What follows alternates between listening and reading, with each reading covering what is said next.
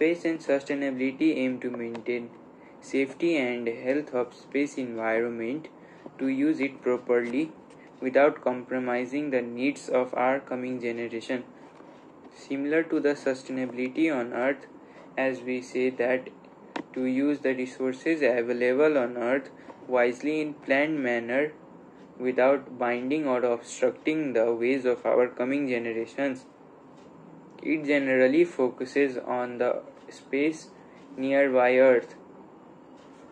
That is, we can say that lower Earth orbit, as it's more relevant to humans. After that, we all know that we are living in space age, as thousands of missions are being conducted around the globe, and we are using the data collected from it. And for these data, several missions are being conducted rapidly, and the rate of doing so is increasing due to the commercialization, as well as the knowledge of people also got wider in this decade, as they knew the benefits that they can obtain from the space.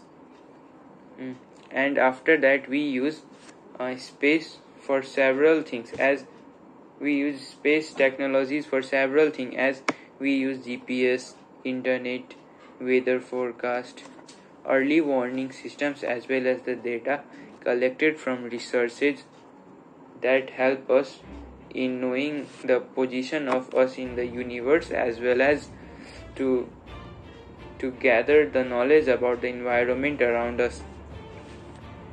For these things, thousands of space satellites as well as objects has been launched into space in very large amount in recent years, and these launches has also created a large amount of, or we can say a pile of debris around the Earth orbit, and it is hindering the ability of nation to launch new missions, as there is danger of accidents as well as collisions in space that may hamper or may take the lives of people that are there doing the researches, or our expensive valuable equipment may can get damaged. And according to the researches, there are 13,000 satellites around there launched, and among them only 5,000 are only functional. After that, we are able to track 30,000 space debris, and leaving that, we can say more than 1 million debris are there that are smaller than 1 centimeter, which we can't track, since to track them we didn't have that kind of advanced technology. And as our topic is sustainability, so to sustain the space environment around us, we have to work, or we have to make a joint participation to make the space around us sustainable.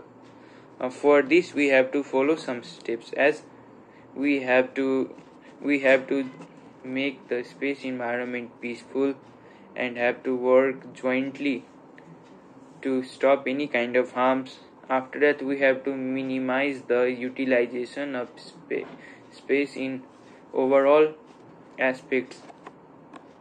Moreover, we can make proper rules and regulations regarding space launches, as well as deorbiting the satellites around us that are old as well as damaged after their finished service. In conclusion, I want to say that space is our future, and it's our duty to protect it. Thanks.